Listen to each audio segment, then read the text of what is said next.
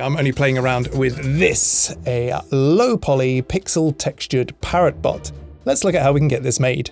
First, we'll start by modeling our parrot bot from primitives, utilizing the mirror modifier and 3D cursors to align meshes, as well as the loop tool to keep things circular. We'll make sure we are only using half of our character when creating our UVs, giving ourselves plenty of margin for painting our low-res textures. Also making sure to use the closest interpolation method to avoid softness. We'll then select a brush with constant falloff and then start painting both in the viewport and directly on the texture to build up some base colors initially, and then using a grey overlay texture to work in some faux shading highlights and details. We will add bones and weights, set a start pose and an end pose, and take advantage of the bounce motion interpolation to quickly give us a little fun animation. And we'll end up with a highly performant 3D model that can be used for real-time application, even just loading it up in a GLTF viewer online so you can spin your creation around on your phone.